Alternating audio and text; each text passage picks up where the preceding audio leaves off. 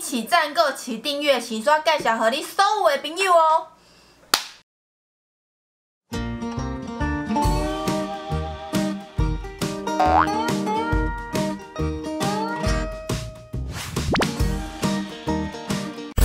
来，美丽的女孩。大家好，我是美食税芊芊。现在呢，正在位于有小东南亚之称的中壢。为什么是号称有小东南亚之称呢？因为其实桃园呢是台湾第一工业的第一大市，然后它在1992年的时候开放民间企业引进外籍移工之后呢，所以就有很多外籍的移工定居在桃园。应该说，因为疫情的关系，已经很久没有回泰国了，所以呢，今天就特别跑来中壢吃看这边的泰式料理，看看味道究竟是怎么样。还特别邀请了一位特别来宾，大家等一下可以看一下究竟是谁。那我们就来我们中壢美食半日游。我们现在呢来到了这一间叫做大象泰式美食馆。虽然说大家都知道我本人就是我阿布是泰国人，但是我对泰式的料理还是不是很专业，所以我们今天邀请了娘娘。สวัสดีค่ะสวัสดีค่ะสวัสดีค่ะสวัสดีค่ะสวัสดีคนค่ะ有狼吗？鬼啦，很多鬼啊！这一间其实楼上有烧烤店，你有来吃过？对对对，我很爱吃，还是吃到饱的。对，你觉得怎么样？就很不健康。我们点餐方法这样好了，就是。哎，冷静哎，冷静冷静！哎，你没有听懂台语吗？听不懂，而且我会懂台语的脏话哦。台湾人本来就很爱教脏话，你们承认吧？你看，对呀。一瞬间我们就通通上菜了，其实也没有一瞬间，我们做了好久。我跟娘娘就是筷子一直在偷夹，对，而且聊了很多天。哎呦，我们这聊什么内容呢？剧情重要吗？你有需要你可以跟我说。我觉得你真的是。我觉得首先我们一定要吃一下娘娘她说这个，哎，这个真的超泰，因为就是两个就是铁器，对，然后汤匙跟叉子。这个泰文叫，你看多像是ผัดพริกแกงหมู。ผัดพริกแกงหมู。พริกแกง就是那个泰国的一种辣椒。哎，通常都是会搅拌一下。不会，还是会变喷。哎，你吃东西是一定要配这个，一定要配蛋。对，然后就是蛋黄汁是流流的。哇！看一下这个娘娘的爱，对我很爱哦。在泰国吃的味道，很接近。因为它入口的时候，它真的是没有什么辣度，就只有单纯你刚刚说那个辣酱的香味。这个味道我喜欢，这我妈应该也会喜欢，但真的就完全不辣。另外一道菜也是我平常在泰国会点的。哪一个？那个芥兰炒那个，对。我发现它的那个小辣其实真的好像几乎接近不辣哎。对。哎，我要肉啦。哦，你要肉吗？可是我是一定要点很辣的。哦，我觉得你这样吃会生气。脾气有那么差？去死好吗？我的天啊，好吃。好吃。烫青菜啊！烫青菜就是烫青菜，它就是烫青菜。不够咸。不够紧。咸。然后不够我。好，下一道菜我是这个辣拌长豆吗？蚕豆。对，这是蚕豆对不对？很长的长。哦，蚕豆。哦。那它的泰语叫什么？ตำถั่วฝักยาว。ตำถั่วยาว。ถั่วฝักยาว。ถั่วฝักยาว。ฝักยาว。ฝักยาว。ถั่วฝักยาว，对。你不要看我这样子哦，我有去上泰语课的哦。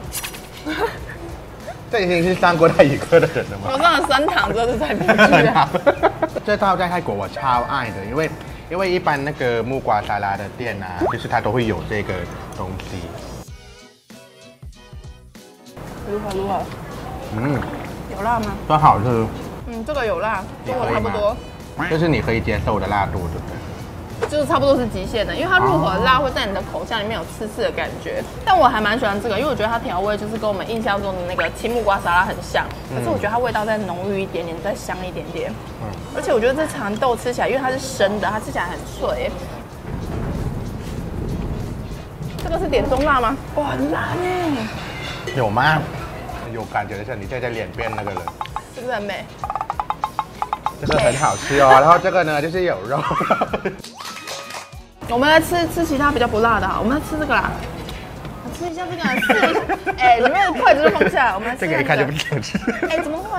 这是我之前每次去泰国的时候，我都一定会点这个，因为通常这个都是比较不辣的。对，然后就是这种路边摊，它会有自己有那个4罐。对。调味料是辣椒、鱼露、那个醋、糖，那我帮你调味好不好？好。哎，不行啊，你哎，一定要这个辣椒。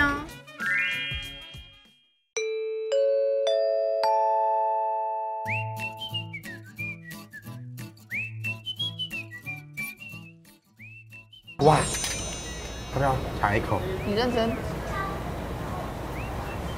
哦，很好喝哎，好好吃哦。但肉有点硬。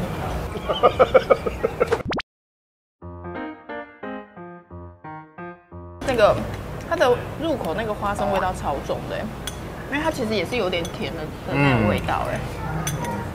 泰国的调味是不是通常都是偏甜、酸辣？甜酸辣，对对对。这个好吃哎。哇，好丰盛哦。那海鲜的哎，还有螃蟹，这香味我喜欢。那你觉得有没有非常的可以？哇，好温和的酸辣汤哦！因为我刚刚喝下去的第一口，我内心想，哦，它是酸辣汤，酸辣汤，喝了不会生气。对。可是就会有一点生气。你明明就很生气。不是有点中辣，来，我们放 VCR。要喝汤吗？海鲜酸辣汤。好啊，可以啊。一定要先小辣，小辣，小辣。你是在做什么？我想说把那个果条，因为果条不是本来就没有什么辣，我就再加一点点我们的打抛肉 ，OK 吧？混搭啊！你会这样吃吧？我会啦，谁会这样子吃啦？怎么会？你看，把自己惹的祸。因为撇除掉辣这件事，我觉得它的味道我真的到。我听不到哎，可以再大声一点吗？可以来，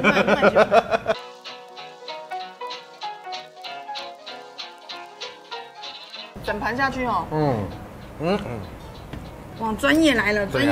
一定要搅拌它，不然的话鸡蛋会集中在那一边。你知道下的时候要接一首歌吗？你不要这样子。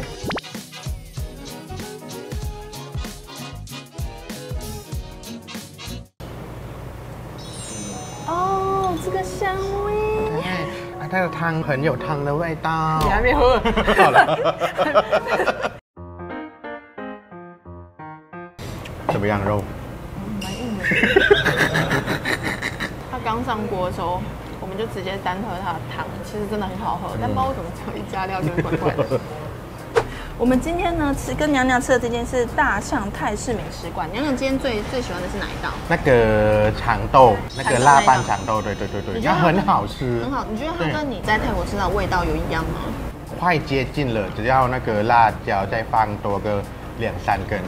2-3根。对。然后我今天最喜欢吃的是娘娘调味过后的，其实它原本吃起来就还不错，但我觉得调味过后那个加糖、加鱼露、再加那个辣椒，哦，很鲜甜呢。然后我个人觉得这一间就是，我觉得它调味上木果都觉得还 OK， 但是就是可能因为我点小辣的关系，所以它辣度都比较不够。有关于肉的部分的话，就是像猪肉，我都会觉得它有点偏硬，就是咬了之后嘴巴会蛮酸的，所以我觉得大家在点的时候可以稍微斟酌一下。然后我今天吃完之后，其实我个人会最想要吃看2人吃到饱。那我们今天谢谢娘娘，ขอบคุณค่ะนี่ขอบคุณค่ะ太温和了，要ขอบคุณค่ะ，ขอบคุณค่ะ，对，ขอบคุณค่ะ，ขอบคุณค่ะ，对，再一点，ขอบคุณค่ะ，然后你这个不行了，不行。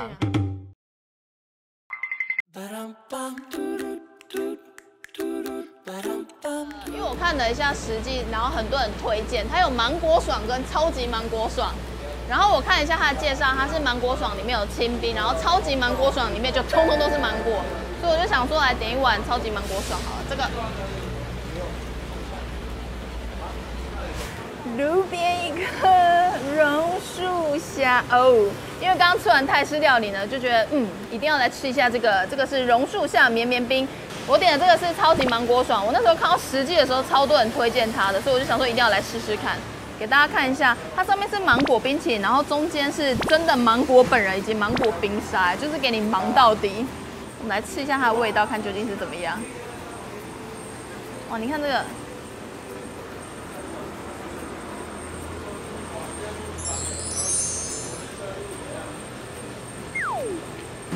很好吃哎！它芒果本身的它的甜度其实非常的高，它是那个咬起来里面比较没有丝的那一种。重点是通常不是大家会点的芒果的饮料都是加牛奶嘛，它里面是加炼乳，所以它的甜度跟奶味又更加浓郁一点的。而且因为我刚吃完比较重口味的泰式料理之后，配这个我觉得完全的是一个刚好。虽然说大家看的背影好像正在搂喉，但是我真的完全一点都不冷哦。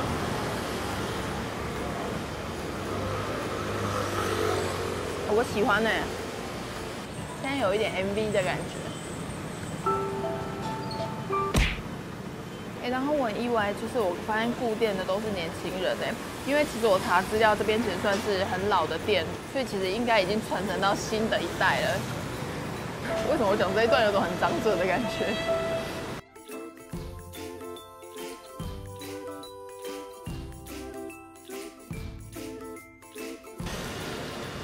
我在吹冰哎，因为我觉得有点冷。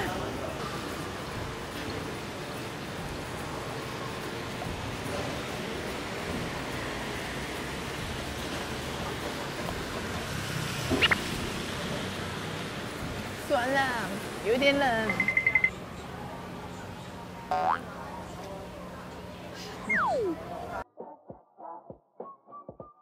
不好意思，我要一份加蛋的。对。 要。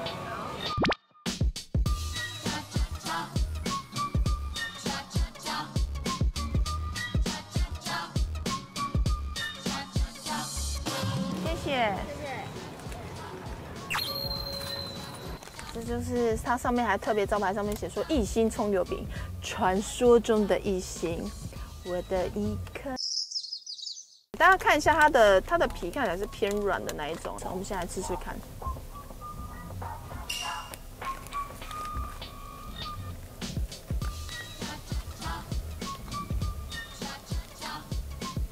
哦，它是我喜欢的那种葱油饼的口感，它是外面脆，里面是软的那一种。咬的过程中，它其实葱的味道没有到很重，我觉得它最主要是它原本的酱料的味道。它的辣酱啊，其实辣度没有到很高，然后蒜味非常的重，所以其实吃起来整体搭配起来蛮香的。这是我喜欢的类型因为其实我很怕那种葱油饼是太硬太脆的那一种，这个对我来说反而是刚刚好。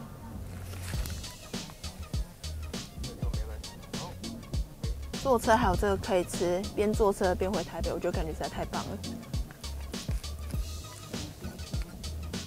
走，回家。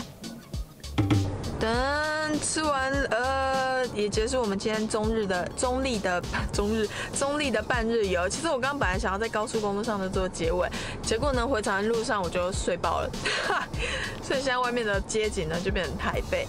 然后我觉得今天的中立半日游，我觉得还蛮有趣的，但我下次想要去试试看，可能像粤式的河粉，因为毕竟是小东南亚之城嘛。我查了一下资料，其实像粤式也蛮有名的。然后其实中立也有很有名的像米干之类，但因为它的路程也是稍微比较还有一段路，所以今天就没有特别去吃到。我觉得下次可以找机会去吃吃看。然后今天的店吃起来，我个人其实比较喜欢后面的2道小吃，因为葱油饼跟芒果冰。我觉得芒果冰可能是因为吃完重口味之后再去吃它，就觉得整个人变很清爽。然后那间泰式料理店的话，我觉得我下次如果有机会再去的话，我会想要去吃吃看它的2楼，因为我觉得1楼的那个我觉得还 OK， 但是我觉得口味对我来说好像都稍微差那么一点点。那今天中立的半日游就到这边，大家非常感谢大家看我的影片，然后今天也非常谢谢娘娘，就是对教了我很多无为没有，就是也很谢谢娘娘来，然后大家记得订阅娘娘。那今天影片就到这，大家就先这样，拜拜。希望他等下这个肉也软一点，因为我很不喜欢吃太硬的东西。有些硬我也喜欢。